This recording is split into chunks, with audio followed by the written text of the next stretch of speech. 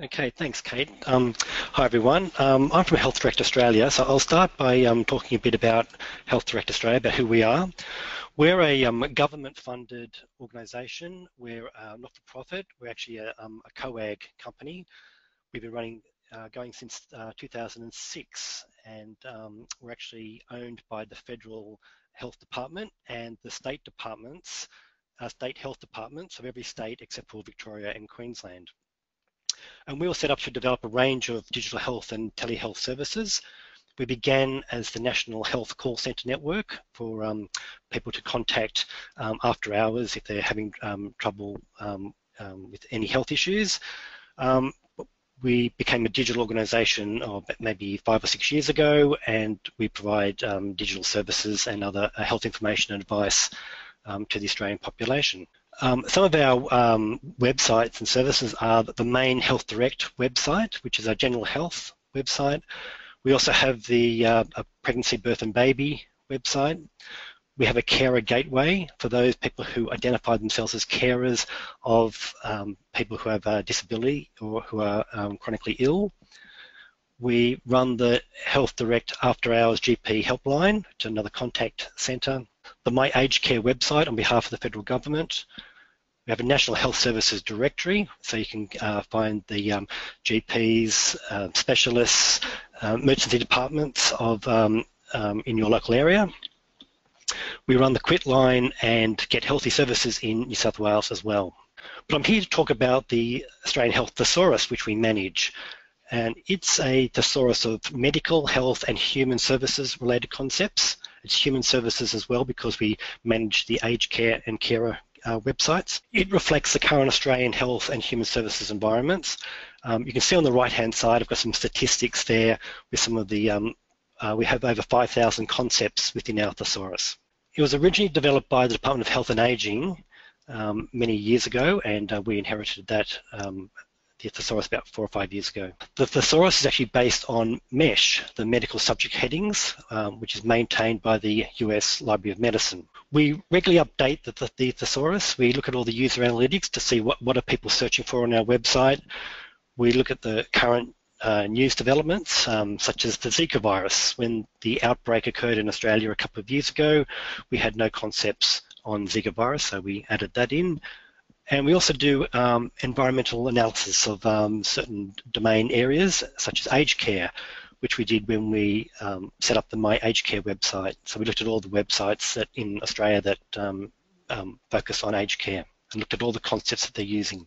The main thing about our thesaurus, though, is that it's consumer focused. It's not aimed at the clinicians or health professionals. It's aimed at consumers. So we try to keep that focus on the concepts. So this slide here, you can see on the left-hand side, this is the main concept schemes within our thesaurus. You can see we've got anatomy, chemicals and drugs, diseases and disorders, equipment and supplies, facilities. So there's quite a lot of different concepts there. If you click on one of those concept schemes, you can go through the hierarchy to see, and on the right-hand side, you can see I've gone down to the through diseases and disorders, digestive system diseases, and I've now selected the liver cancer concept. Clicking on the concept provides shows us the other information about that concept, and here you can see what's called the SKOS view, the SKOS, the Simple Knowledge Organisation System view, which is basically showing you the broader, narrower and related concepts. Also on the right-hand side, you can see we have the preferred label and alternative labels, and the alternative labels are the synonyms. So the idea being for our websites that if people, in this case, if they search for hepatic cancer, they can find content that has been classified with the concept liver cancer.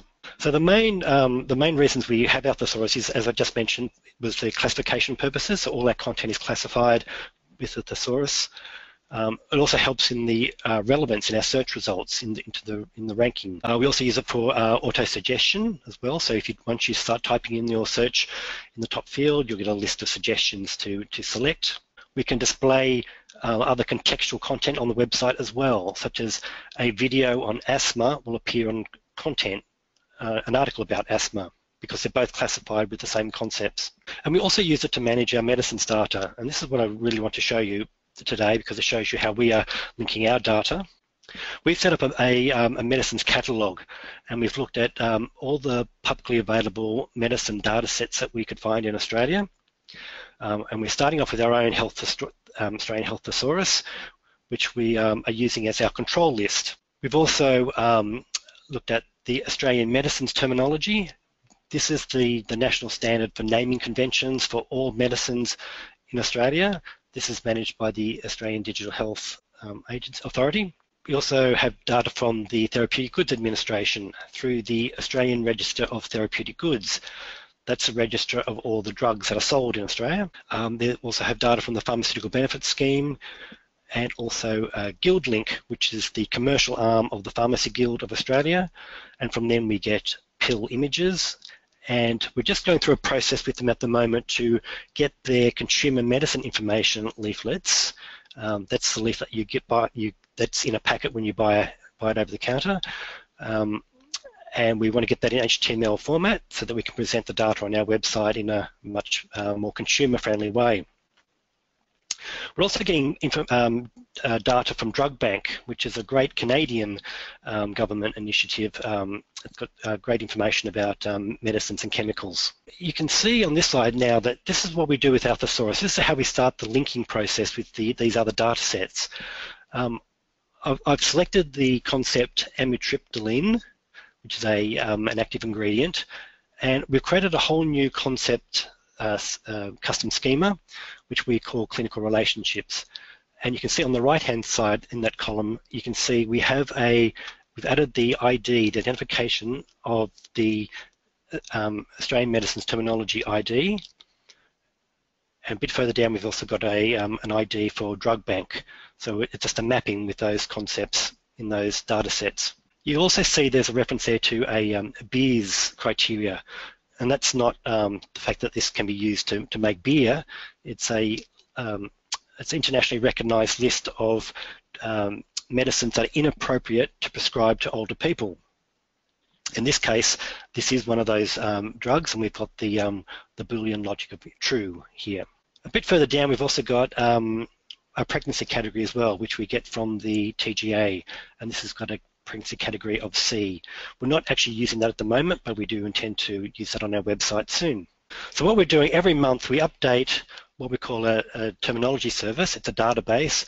We import all the data from all of those data sets into our terminology service from the Australian Health Thesaurus, the TGA, PBS, the AMT, Drug Bank, and GuildLink.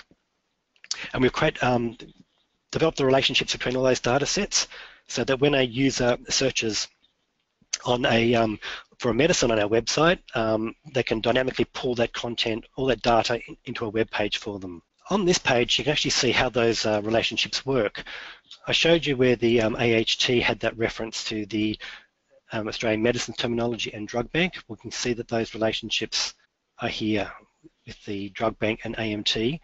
The AMT actually has 7 different data sets within it. From medicinal product, which is a list of, could be the active ingredient used in a drug, and the trade product, which is the actual brand name of that. And you can see you can actually work your way through these relationships to come down to the container trade product pack, which could be in that data set. It could be Panadol, 20 milligrams, 20 tablets in a blister pack. And that data set has a reference to the Australian Register of Therapeutic Goods ID, which the TGA manages. And GuildLink also uses that ID as well. And you see on the other side, left-hand side there, the PBS link, which is there's a reference to that ID in the medicinal product unit of use data set. So we can link up all of these data sets. And as I said before, the use is that so that if somebody searched on any medicine, we can pull the data from all of these data sets to show information to the people. And so what does it look like to a user? I can show you from our site here.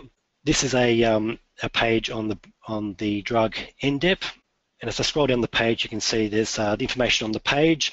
Remember when I said the beers criteria, because I had that true flag in the data, we've pulled up this warning here to say that if you're over 65 years of age, there may be specific risks and recommendations for use for this medicine. So please consult your health professional or pharmacist.